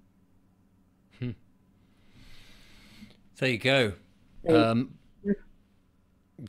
It's I mean, again, another learning. Everything is the Great British Mortgage Swindle, as Dorian Gray said. Yeah, I mean, Michael Albanese, yeah. Have you looked into that, Richard? What he actually did about the Great British Mortgage Swindle? I did have him on the show, although we were talking about some slightly different things. But yeah, I mean, he kind of exposed it, didn't he? Yeah, well, especially when it comes to the fraud and how they actually couldn't show by 3 ledgers back where the money came from. And that was one of the tracks that he used to actually show the fraud that they was doing. Because he said, well, if I've actually borrowed this money, where have I borrowed it from? Can you show me at least 3 ledgers back where this money originated from? So you can prove to me that it was the bank's money you lent me. Right. And that was one of the ways he got them, yeah. And they can't do it. They can't, no, because they don't have it. Because, like I say, it's like Peter said there, the money is created by you, so you actually create the credit. When you do that, they just sell that by creating a ledger, by putting credit and debtor, and then you become the debtor for the credit that they use to then securitize. So they give you the debt. That's how they do it. So they actually create 2 ledgers. If one could somehow get this into a real, genuine, 100% honest court, and get all those bankers in there and say, right, okay, you've got to now prove all the millions of mortgages, they'd be completely and utterly bankrupt if they were forced into that. If Martians came down and did it for us, as it were, or doesn't have to be Martians necessarily, but you know what I'm trying to say. Yeah, but it's like Michael Albanese said. He said that basically it didn't matter that he actually found all this out. They actually agreed with it basically with him, and he actually won obviously his cases from that.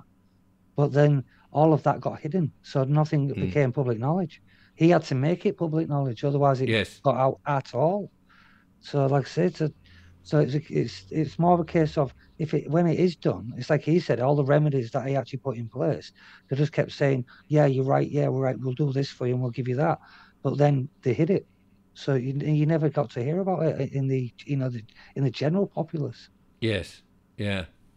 Well, they don't want anyone to know, do they? Otherwise, their little get rich quick scheme is even though they know it's going on. That's the other thing that Michael's pointed out, that they actually know it's going on.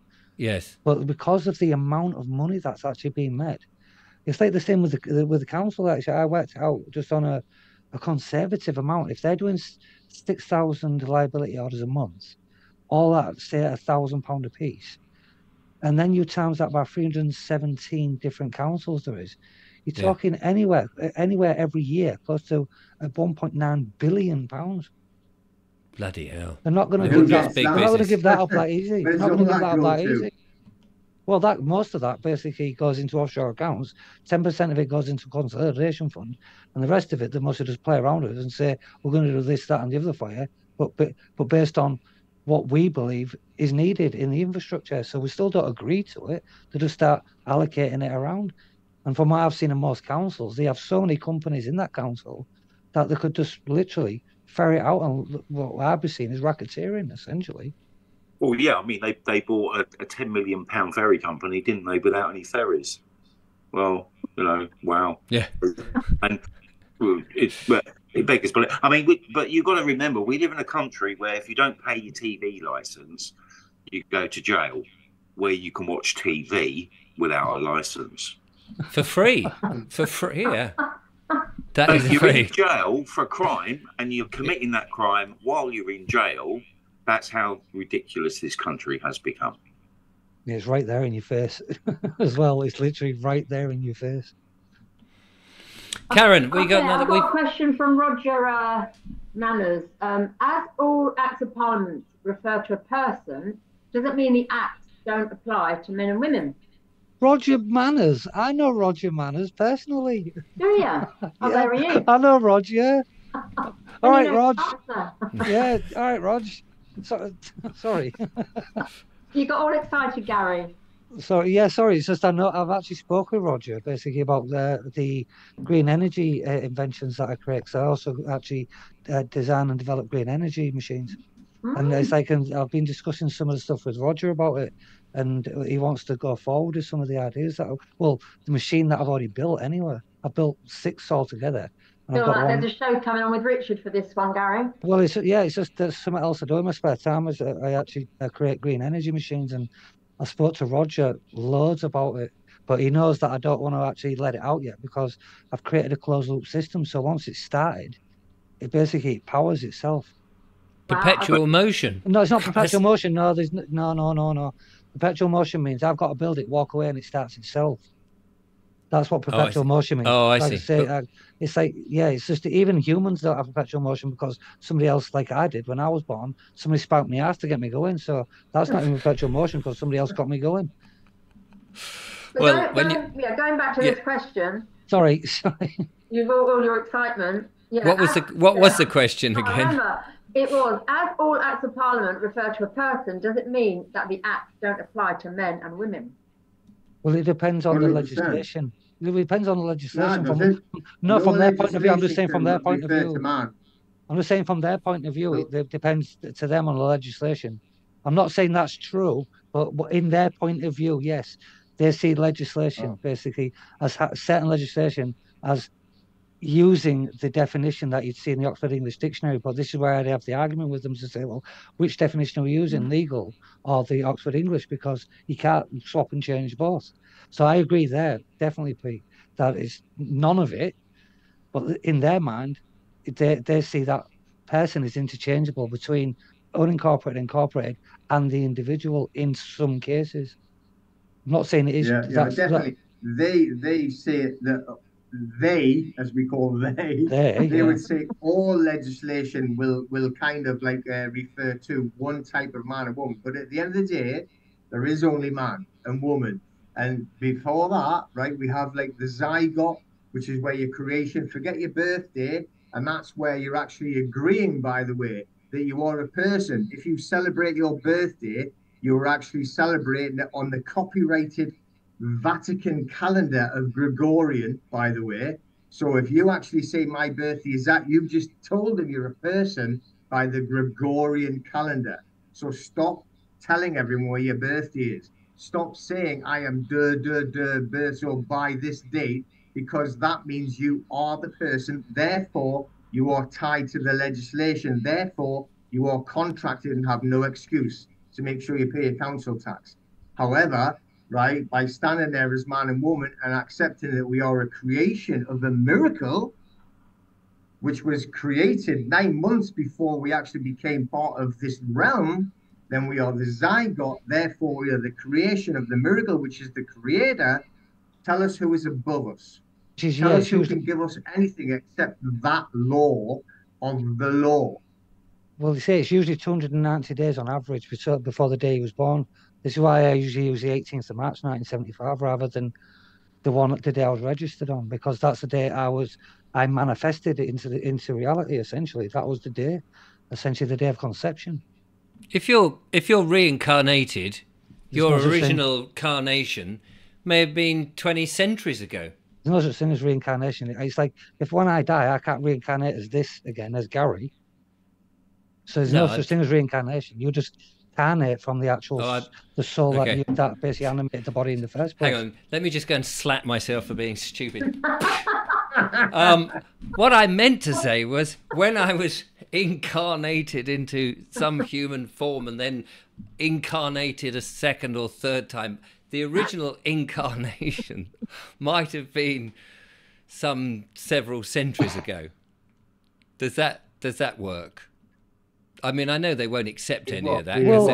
Metaphysically, yeah. Legislation, right? The legal is the most modern thing you could ever come off. What is law? Law is law. Legal, they invented it, 120 years ago or something? Legal is modern. Legal is man-made, right? In fact, common law is man-made, right? You got law, which is law. Then you come underneath, you've got common law, which people say, do no harm. It isn't. That's man-made law, right? Going underneath, you got legislation, which is like very modern. They just made it up, like 100 years ago or so? So sod the legal, to hell with them all. They're all a bunch of twats anyway. Let's go back to just standing at law. And let's be man and woman at law, and let's look after each other with common decency, common sense, and you don't need common law. No, I mean, this is the purpose of all of this, is to get this simple idea into and forget all that complicated 500 million lines of crap that's just been invented in the last, as you say, so that people kind of go, oh, right, okay. Because the more people that just stand in that power, then they've got no hope to do anything. Well, I would say to Roger, though, if he looks at the Interpretations Act, they'll actually find all about person and what it means, basically under their understanding in the legal term of what it means. So tell Roger to look under the Interpretations Act, and he'll find all the definitions there, including person. So he can actually then show definitely that this is how I have to interpret it, because this is the way it is interpreted under the Act itself. So Roger, I'd say look at the Interpretations Act to actually look at that definition, and then you'll see how they define it. And if they're defining it that way, then that's the way you use it. Stuart O'Neill says on the back of that slightly comical thing I think I said, he says, what if you die and come back to life? Are you reborn? Would it make a difference to birthrights? That's a good... I mean, if you're being operated on and you snuff it, then, a few minutes later you come back up and they go, oh, we've dragged you back. Well, no, because that happened to my sister. She was basically stabbed twice by her first husband. He tried to kill her. And she died twice. She died twice on the operating theatre. God. Basically, from a bruised heart and a collapsed lung. And she died twice, but basically it didn't make any difference when she came back, because she was still the same entity within that body. If she'd have actually been replaced by a different entity, then no, they can't, because you can't actually make claim to that person that they're referring to, because they have no knowledge of who they are. So it should you'd need a death certificate issued for you to become a one person, and then what would you do then? Go and get another birth certificate? And I certainly wouldn't look like a 16-month-old child at my age, would I? With my new birthday. No, I'll answer for you. No. You've got a very strange disease there that's aged you rather rapidly, young man. Benjamin Button. Benjamin Button, yeah. I mean, it's interesting. It is an interesting question, because I've often thought, twins, for example, are they two souls, or do they share a similar space? And then you've got to consider Dolly the sheep. Well, if she was cloned, does that mean as a soul, does a soul then pass on through you being cloned? And there's all sorts of weird and wonderful things on the internet about cloned humans, isn't there? Well, I know with twins, they can't be the same, because basically they've got different fingerprints. So even if they're identical twins, they have different fingerprints, because you know how fingerprints are formed in the womb. Basically, it's by barometric pressure. And basically, the barometric pressure is literally different for that side to that side, so they have different fingerprints. So you can see them as individuals. I did a talk on fingerprints a couple of weeks ago, and there's an interesting thing. They can now figure out from your fingerprints, from the DNA, what sex you are, what medication you're on, if you've had prophylactics being used during whatever you're doing, and medications. They can figure that all out now from a fingerprint. And another interesting thing about fingerprints, which is something I'm working on with some other people, is healers all have swirls on their on some of their fingertips. But social psychopaths have one particular pattern, and so in theory you could identify a child's energies, if you like. Artistic people, for example, have certain types of fingerprints, so you could identify a child at birth, what their traits could be. The question is, if you started to identify psychopaths, what do you do with that baby? It's a whole question, but I'd be quite interested to get hold of the fingerprints of our politicians and some of these individuals that have harmed, to see if there's something in it. Well, look, it sounds a bit Gattaca, that. Have you seen that film Gattaca, where they actually determine by DNA? Yeah. That's what that sounded a bit like that. They tell us in the movies, don't they? They tell us everything in the movies. I mean, one of the most religious movies you'll ever watch is Pulp Fiction. And people look at that movie and think, what is he talking about? Well, it's about two wandering angels that are carrying out death for Matthias. Matthias has had his soul removed from the back of his head, which is why there's a plaster on it. Inside the case, which is opened at 666, there's a white glow, and Matthias is trying to get his soul back. That's what's going on in the movie. It's like a Greek tragedy, isn't it? Yeah, anyway, it's always a movie. I need to break. Yeah, I've got a question here. Hang on a minute. Mike Stott has just joined us. Oh, Mick Stott. Hello, Mike. Mick, sorry. Mick, Mike. I've only got one eye, and I was reading with the wrong one. Hello. It's my excuse. Mick. Hello, Mick's a bit Hello. late. How are you? I'm good. What about you, Richard? You okay? Yeah, very well. We've only got 15 minutes of the show left, so you've got to answer all the last questions. Hello, I've got one for you, Mick. Where have you been? Why are you late? Have you got a note? That wasn't the question. No, it wasn't. But this one is, okay, so from Torren Wade, said, I changed energy providers. I was also in credit. I was always in credit. And after I left, they said I owed them £35. The bill makes no sense and I complain, but they still say I owe it. What would you advise? That's like an auntie question in a magazine, isn't it? Well, I'd first ask them to itemize basically where the debt came from. Especially if you're using credit in the account, ask them to itemize where the debt came from in the first place. Is it an administration fee? Is it a cancellation fee? What kind of debt is it? If you haven't identified what debt it is, then you've already got a claim against it anyway. Well, they just say, yeah, they say they owe they're owed £35. Didn't say anymore, but find out more about that debt. Yeah, they'll just have to find out basically and where the debt's come from. Is it an administration fee? Is it a cancellation fee? What is the debt? Because unless they can actually prove it's due, if it's true due or past due, then there is no debt anywhere. So they have to itemize and actually distinguish what that debt is. Can't just say you owe us this. It was just like I could send you, Karen. I could send you one and say you owe me £500. Do I? No, but I could say that, couldn't I? So it's like unless I actually say it is for this reason and this is where it's been accrued. Well, in that case, like we start to give like a list of our costs when we are fighting back and saying, well, if you're going to turn up at my door for trespass, it's £2,000, or kidnapping, it's £20,000. All these sort of things. How do we administer those debts to the people that are chasing us? Anybody? Stony silence. What was that? Well, when we've been told now to write down a list of our charges when people are coming knocking on the door. Oh, the fee schedule you're on about. Yes. How do we implement that if they do come knocking on the door and say, well, you were told we're going to charge you £200? How do you get that? You send them an invoice and you chase them, you take them to court? Well, yeah, you can do it that way, yeah. And like I say, but you can then apply for the court if you actually do it on a 90-day response and actually do your notice in between time to say you're going to collect on this. You put them in default, then you can go to the court and ask them to create a liability order to actually collect upon it.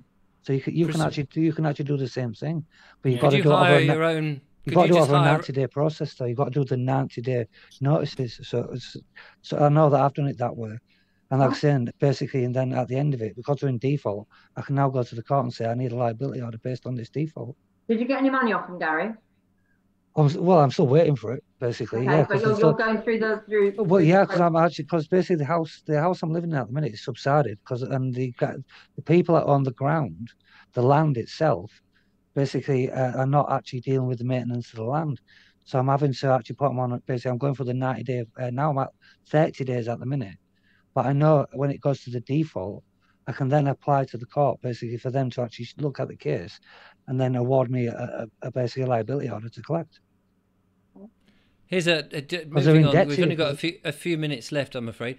Here's an interesting question. My sister and I have 2 birth certificates as we were born on MOD land whilst my father was serving in the army. Do I come under military law, King's regulations? Well, I know how many boxes has it got?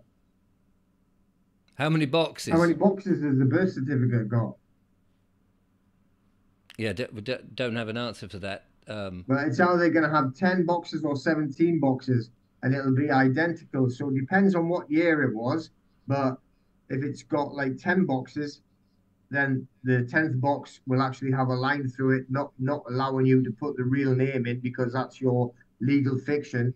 And 17 boxes will do the same, right? So whichever one it is depends on what year it won, but it makes no difference, and it's got nothing to do with military law or anything. It's all a legal fiction, and it's all got Crown copyright property on. The Crown, which is not the Queen or King or whoever wants it, fat fingers or whatever, like, right? The Crown Corporation own it all. Doesn't the Four Corners rule actually apply there? When it comes to the Four Corners rule, it doesn't really matter because they make up their own rules, or don't they? Right? Yeah, the Four Corners rule covers everything, but like they don't actually give a shit about what the Four Corner rule is. You know, when they give you your, if you buy, like say for instance, a limited company, you know they're abiding by the Four Corner rule because you get your sheet and there is no boxes, there is no lines, there's nothing. That is abiding by the Four Corner rule. You get a bill, what's that? It's like, oh, forget the Four Corner rule. So we know what the Four Corner rule is, but look at a birth certificate itself. It's got like, you know, box upon box upon box upon box. There is no corners. You can't see the corners. We're coming to the end of the show. There's a question here that Julia sent me, but I think the answer would be quite a long one. I just wondered if we can just give each of our panelists a chance to sort of promote anything that they're coming up or doing talks anywhere or anything like that before we all have to go. Let's start with Mike, as Mick rather. It's that bloody one eye's going funny. Mick, we've barely seen you, I'm afraid. Well, given the fact that I completely came into the show at the wrong time, I don't think I have the right to even to advertise anything. But and to be fair, listening to some of the other panelists, they're they have a lot greater expertise than I do in this particular arena. I specialise actually in mindset, and of course, anyone that wants to connect with us at the level of learning some of the techniques and tools that are out there to help people with mindset, they only need to go to our website, which is www.spectrumtc.co.uk. So anything like that, if anyone's interested in any of that, then more than happy to help with that. Okay, brilliant. Let's go through them. Gary Fraun. Yes, mate. Well, you and I are going to do a conference, aren't we? Or you're coming? We are. Leo, where I'm just looking it up now. Leonardo Hotel, Milton Keynes, Sunday, 26th of May. You're doing the first slot. I'm doing the compare and rounding up. So if you go to alternativeview.co.uk, we can meet people in the flesh, which is always very nice. But there's another bunch of speakers, which I think everyone will find terribly interesting. I think we'll have a good day. But I'll see you there, Richard. Fantastic. I'm very much looking forward to that. What about Pete? Have you? Yeah, I mean, like the only thing I would say is go to claimyourstoryline.com. If you go there and just get your free ebook, You Have a Person, but You Are Not a Person. And that'll do you. I'll help you out a little bit there, give you some information, and then obviously you get onto the mailing list, and we'll give you some mailings. And tied to that, we actually have the podcast, which I will be hopefully very soon asking all these guys here to come on and have a chat with me. Fantastic. That sounds brilliant. I would say as well, I would advocate for going to actually his podcast as well, because I watched a couple the other day and they are really good. So so definitely go to them. Brilliant. So you, Gary, as you're there. Yeah. Oh, sorry. Yes. Well, I'm just confirming. Obviously, the event that we're sorting out with Karen for the 21st of July. I'm going to be talking to the manager of the Meridian Centre sometime either tomorrow, hopefully if he gets back to me, or the first week in May. So it'll be confirmed sometime in the second week in May. So I can obviously tell Richard about the confirmation, and obviously Karen obviously will help promote that as well, because that's a part of her the tour that she's going on. So we're going to get that confirmed hopefully tomorrow, but if not, it'll be the first week in May. Fantastic. And over to you, Karen. Yeah, and on the back of that, Gary, I think Pete Wilson's coming, Sovereign Pete's coming, allegedly Dave is coming. So this is like the roadshow we're trying to create to take you guys all over the country. And the first one, or maybe the second, it depends on if we do one in London. But we have one on the 26th of May in Glastonbury at the Assembly Rooms. So that's all organised. Tickets are now on sale. We've got Pete the Hat, Dina Buxton, I'll be there, Martin Geddes and David, also known as the People's Lawyer. So tickets are available. I think we can put the link on the bottom of this description. And I'd also like to promote my 13th conference, I think. I've lost track of how many we've done. Uprise and Shine. So this is going to be at Hope, Sussex. It's a 3-day camping event. Again, Richard's going to be there. We've got all sorts of speakers, camping, music, food, workshops. And if you go onto the freedomnetwork.co.uk, that's my website, the tickets and the details are there. Or you can always email me, kizzy63@pm.me for all the things I'm organising. And we're back next week, aren't we? We are, yes, next Friday. So I'll try and get all those... Thursday. Next Thursday. I said we got it wrong last time. Just cocking it up again. I'll try and get all those links in, but just give me a bit of time. So it'll probably be there hopefully tomorrow sometime, because it's obviously not there now. If you're watching the rerun, that is. If you happen to be in the Swindon area, down there in Wiltshire and want to come to the Great Resist, I shall be talking there tomorrow. A bunch of other exciting people will also be talking about all sorts of things which you may be interested in. And that's the greatresist.net, I think it is, but don't quote me on that. Yes, I'm looking forward to this this Lawful roadshow. I'm assuming there's a massive, great big Winnebago or big bus that's unregistered with private plates with no driving license and all of that. You know, just driving on the right-hand side of the road and in the central reservation, standing in their own sovereignty, getting to the various events. Wouldn't that be chaotic?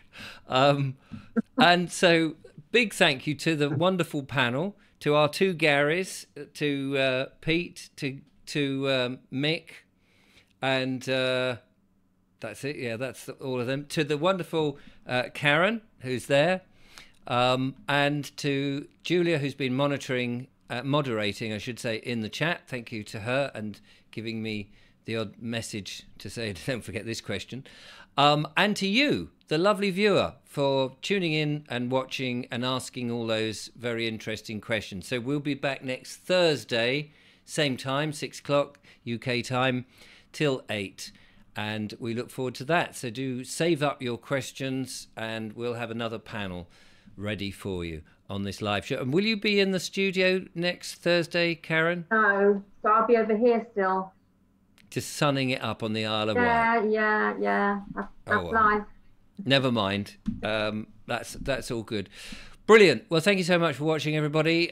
In the meantime, look after yourselves and do as much research. Keep it in your head. Remember, you are man or woman, and you're not in their legislation, so ignore the buggers.